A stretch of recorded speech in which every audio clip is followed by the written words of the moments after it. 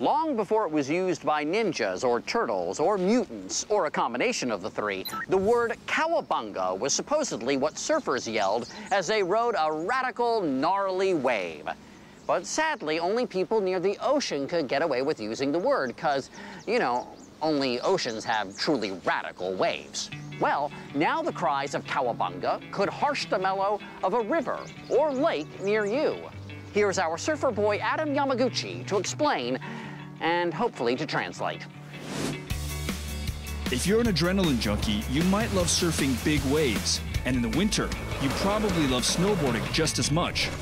But what if you took the boards from each of those sports, morphed them into one, and put a go-kart engine inside of it? Sound crazy? Well, it's not. Say hello to motorized surfing, a hybrid of surfing, snowboarding, and motocross racing.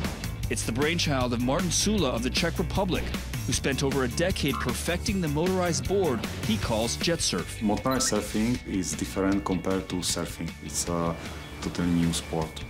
Martin engineered his board so you can surf ocean waves, flat water, or tight turns on a race course. I jetted my way to the idyllic water playground of Sag Harbor, New York to meet Martin and maybe try out the jet surf myself. So this looks like a regular surfboard.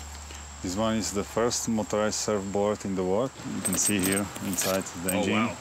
Here is throttle.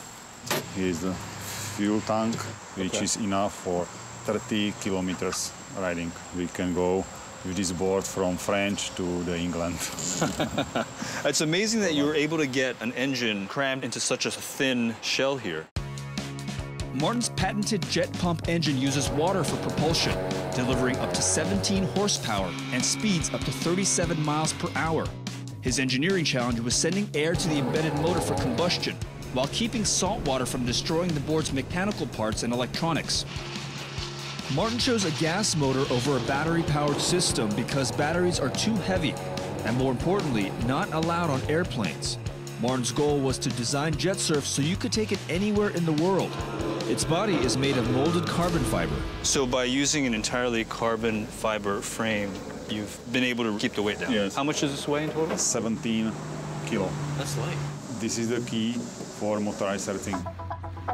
On such a beautiful day in Sag Harbor, it was time to give the jet surf a try. I let Martin go first to see how he got up on the board from a kneeling position.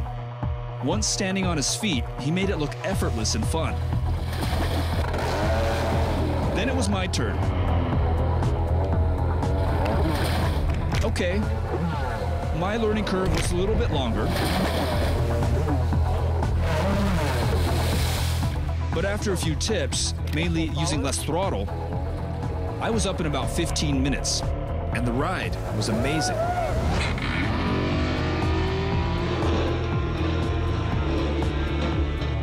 Jet surfing is now a full-fledged sport with pro-level races around the world.